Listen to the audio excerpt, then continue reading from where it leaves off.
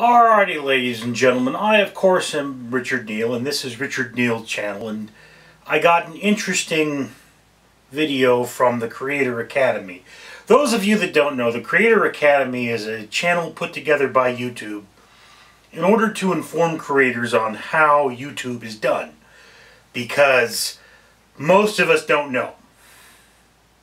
To be flatly honest with you, I have enough training in the field of the arts to absolutely know what this is about, but it doesn't help me any. So they discussed serial filming. And what is serial filming? Serial filming is when you sit down and film multiple videos in short succession without editing them first. For example, I sat down to make this video. I'm in my studio. There's a green screen behind me. I'm going to turn off that camera after I'm done with this. Then I'm going to film 3 book reviews, alright, for my children's book channel. Then I'm going to film a review for the film Game Night, alright. Then I'm going to go and do some other stuff, come back and film some more. I actually have right now about 20 videos planned. I may edit the 4 or 5 I have planned for this session, or I may have multiple sessions until I am ready to pull the card out of this camera, download it to my computer, and begin editing. And the best thing for me to do is to have a huge library of videos to edit, so that I have the one computer where I do the editing, and then I'm done with that computer. I click render, okay, so the video begins rendering, and then I go to my other computer and start working on something else. This is something I typically do. So yes, that's the concept of serial filming.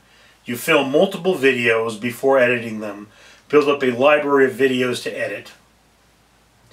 Now, this can lead to some major problems in that, for one thing, you can forget to edit a video in good time, and you could just, have it sitting on your computer. And you will notice in this channel, the Jess Phoenix video was actually filmed sometime in 2017 and uploaded sometime in 2018 because of that.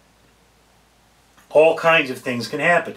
And again, yeah, if you want to get out a video this afternoon, this is a terrible thing to do because it means it takes longer. This video I'm filming right now may not be up on my channel for a week after I filmed it. And, with these children's book videos, what it is I have a channel called Richard Reviews Children's Books. No one has really subscribed to it yet. There are a few subscribers there, but they're mostly my own channels or friends of mine who aren't even actually going to watch the videos. So, for the first 100 videos, and I think I've got 20 some odd now, I just upload them. So I may film 15, 16, 17 movie or book reviews, and then just boop, they all go up. Right now I am ready to film 4 movie reviews for my movie review channel, Random Street Theater. And when I'm done with that, it's one a day goes up, and then, so I continue to add on to that as time goes on. It's just one of those things.